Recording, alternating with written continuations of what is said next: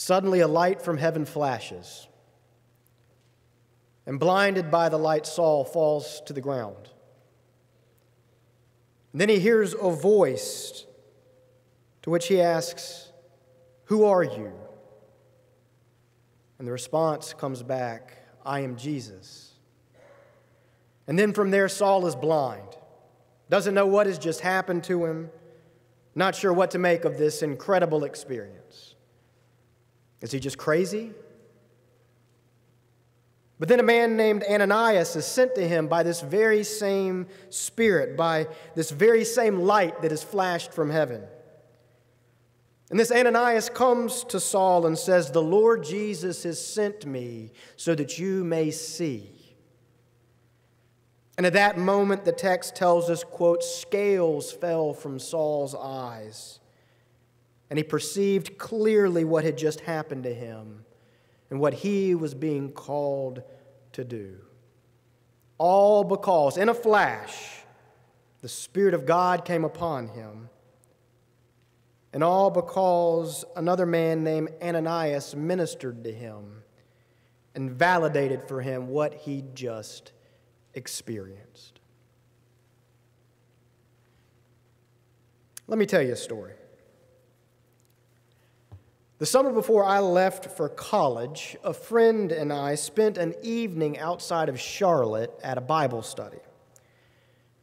This friend and I lingered afterward for a while, and therefore we got a late jump on our return to High Point, our hometown, which was some 90 minutes away. And because I knew that this particular friend had no compunction about transgressing speed laws, I gave him the keys to my car, inviting him to drive us home. I figured this was the best way to get us home by our curfew. Well, it had been raining off and on that night, and the roads were pretty slick. My friend, meanwhile, was driving as if they were not. Well, we'd been on the road for about 30 minutes or so when my friend, now driving upwards of 105 miles per hour, true story, decided to try to pass two 18-wheelers on a 2-lane road. And when my friend went to make the pass, there was indeed a broken yellow line.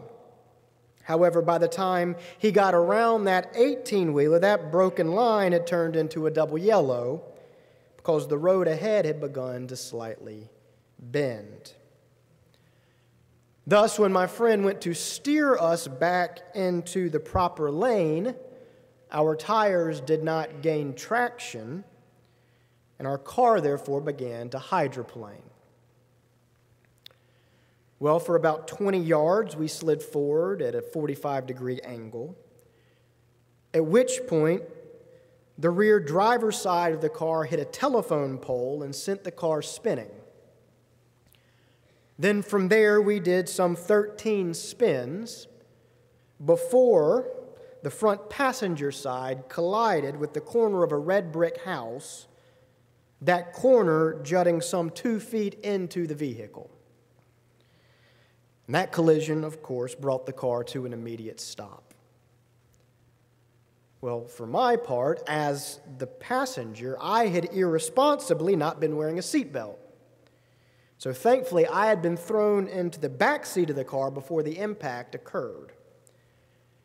Meanwhile, the rear window inexplicably shattered outward, protecting me from the shards of glass that would have come raining down on me like a thunderstorm. Somehow, both my friend and I walked out of that car that night without so much as a scratch upon us. Well, shortly after that wreck took place, a highway patrolman arrived on the scene. And after asking us a few questions, he radioed the station and instructed them to call our parents. This was, of course, before cell phones were available. And then he invited us to sit in the back of his patrol car while we waited. The officer was both kind and severe. He did not sugarcoat his disgust at our recklessness. But he also realized that we were teenagers and traumatized. And so he treated us with a sort of measured gentleness. And so now comes the reason for my telling you this story this morning. When my parents finally arrived, and as they caught sight of the ravaged car lodged into the corner of that house, and as they rushed over to embrace me, and as my mother became a weeping mess, and as my father looked on as if he'd just seen a ghost, suddenly that police officer standing right there beside us said to my parents this, "You know, this boy of yours ought not to be alive right now. His life has been spared for a purpose. God has plans for this young man." And no sooner had he said that than he was gone, seemingly disappearing into the night. Not vanishing, mind you. I just mean we continued hugging, and as we prepared to leave, we never saw him again.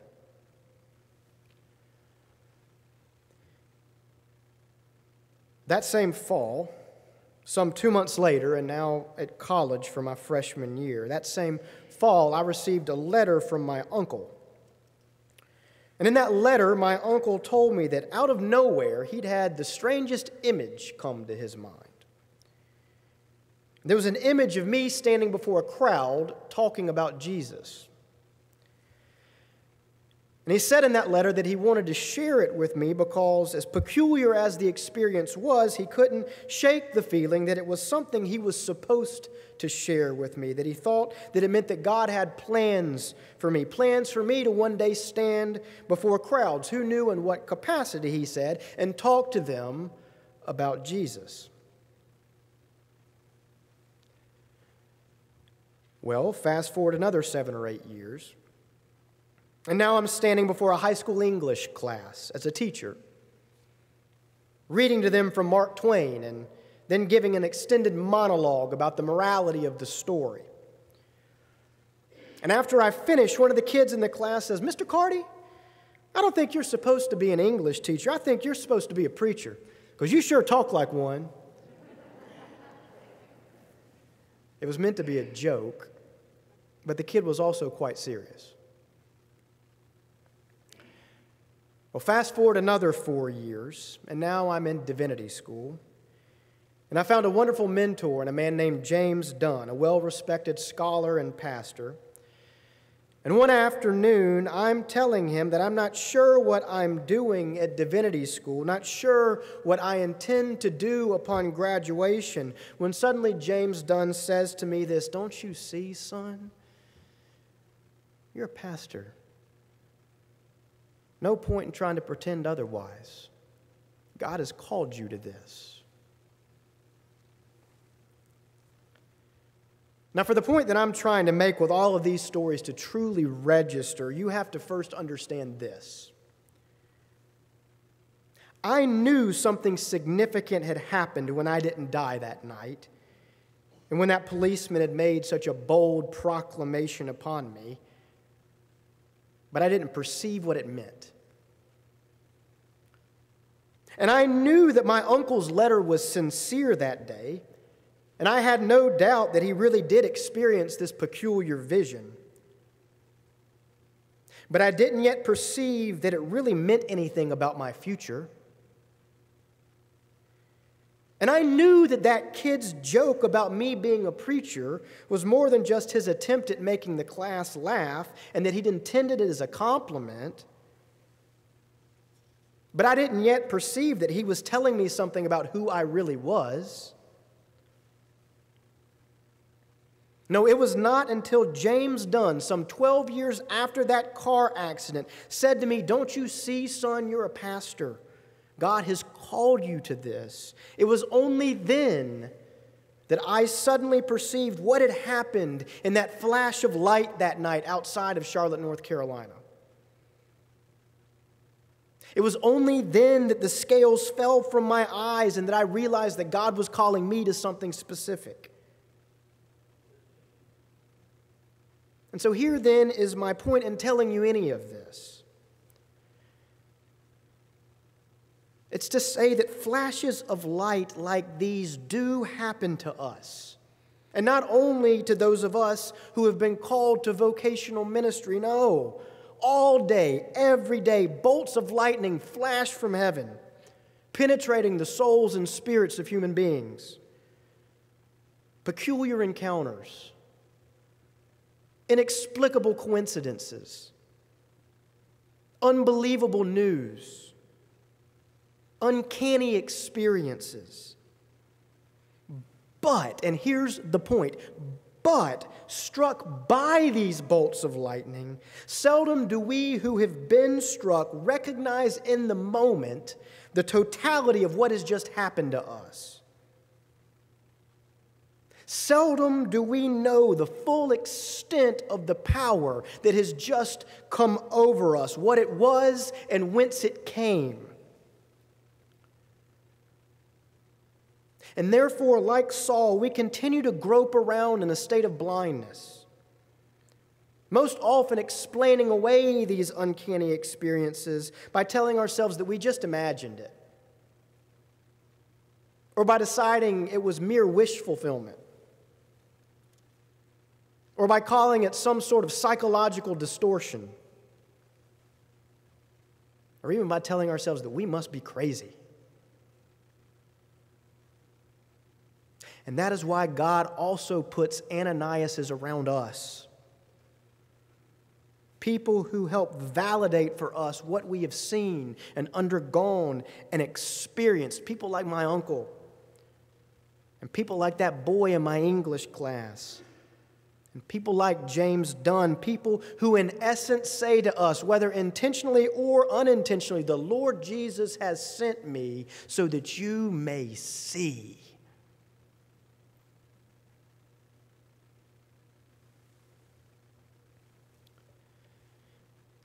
Dear family, this sermon is my long way of saying this. The Lord Jesus has sent me today so that you may see. That uncanny experience you had perhaps long, long ago, that thing you're too embarrassed to tell others about because just saying it out loud makes you sound crazy,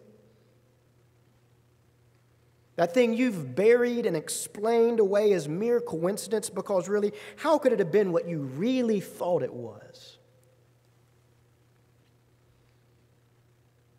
I'm here today to tell you that that was a flash of light from heaven.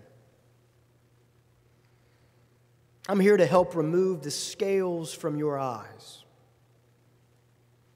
I'm here to tell you that we are never alone, for God is with us. I'm here to tell you that the same Holy Spirit that came over those disciples and sent them bravely out into the street, the same Holy Spirit upon whom we sit even now expectantly waiting, I'm here to tell you that this same Holy Spirit is active in this world yet. And I'm here to tell you that a community of faith like this one right here at Boulevard, I'm here to tell you that a community of faith is called to be a community of Ananiases to and for one another. A community of people willing to listen to one another's stories, willing to sit with one another in suspension of judgment,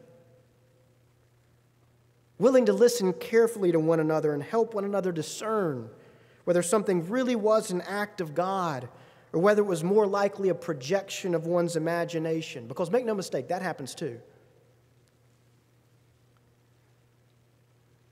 Yes, a community of faith, a church, is called to be a community of people willing to listen to one another.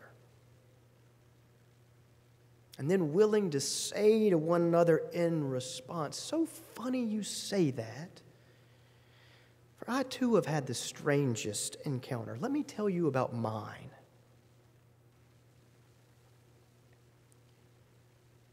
You are to be witnesses of these things, Jesus tells his disciples. So let us be unafraid to be witnesses of these things in our own lives. And then let us be equally willing to be Ananiases for one another, disciples prepared to validate the witnesses of others.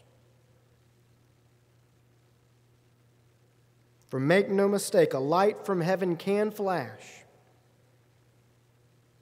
And the one on whom it flashes will quite likely be blind to what it means in the moment. And in order for that one to have scales fall from his or her eyes, it requires another one willing to go to him or her saying, "The Lord Jesus has sent me so that you may see."